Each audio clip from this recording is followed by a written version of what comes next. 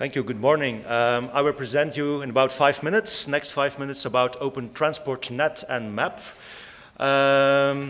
Open Transport Net is a European-funded research project that I am leading now for more than 2 years. And we are using in this project, of course, OpenStreetMap as the main map for all links with open data we have in our project. So the project itself tried to combine open data in the transport and mobility world, make it accessible for people, for developers. We are involved to make this data findable, searchable on the web as well. We're trying to combine there also metadata systems from the geo world and the open data world. So we're trying there to combine them. We're working there very close together with the Open Geospatial Consortium and the World Wide Web Consortium as well.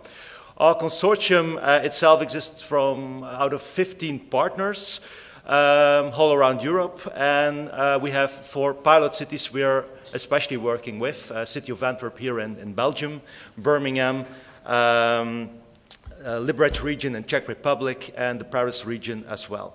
So what we're trying to do is to combine all this information, make it available, and so on. But one of the projects we are particularly presenting here is the Open Transport Map, which is of course based on on OSM. And what we're trying to do is to translate it to the INSPIRE regulation in Europe. So INSPIRE is a big regulatory framework in Europe where we try to combine for several data sets, more than 40 data sets, to integrate it to have one data model which is obliged by the European Commission. So we translated there OpenStreetMap, and we are also done some work to do some road segmentation as well, so that it's also able to work together for traffic modeling. So what we're basically doing here is building a kind of traffic model and display this on an OpenStreetMap-based map. I will let's say to all of you, come to our booth downstairs. We can show you more about how it really works. And the one example I will show here in just 1 minute is what we've done now from the city of Pilsen in Czech Republic. So we've made here different traffic predictions. The one of them below is the normal situation you have with normal traffic flow. And the one in the left upper corner, so what you see there in the right line there you have, is the situation when one bridge is closed. So they will close a bridge in the center, and there you will see immediately how it's expected that the traffic will flow through the city of Pilsen. So it's maybe a bit another approach of using OpenStreetMap and open data to find out and to give people an idea on how traffic will flow, what will the consequences if some public roadworks are taking place. So I invite you all to our booth. My name is Lieven Raes, and I'm responsible for this European project. But I can, of course, explain much more about it at our stand. Thank you.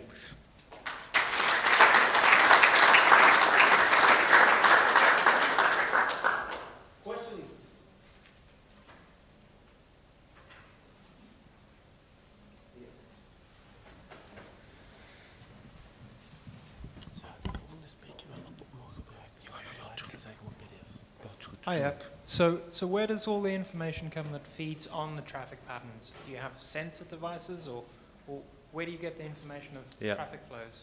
Well, the data we typically use for traffic modeling is in fact, it's a lot of sources. We have counters on the routes. We have also demographic information. We have origin-destination metrics, is where people live, where they're going for work, and so on. So we are not using in this kind of models live data, but we're using, in reality, a lot of statistical data to find out the origin-destination matrices of people during weekend, and so on. And what you produce is open data that other people can use to create their own sort of things? Well, this kind of data, it depends. So some of them are statistical data and are open. Some of them are on this moment not. So you have there a mix of a lot of sources of information. So I can't say that they're all open now. On the other hand, what you also see with this kind of information is that it is also very technical to build up this kind of models.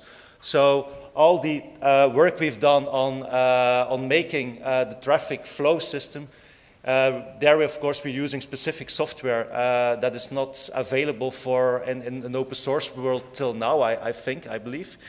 So what we are actually doing is displaying the results. There is not that much demand on this moment for the raw data, let's say, like it is for other data sets. We have more demand for the source data.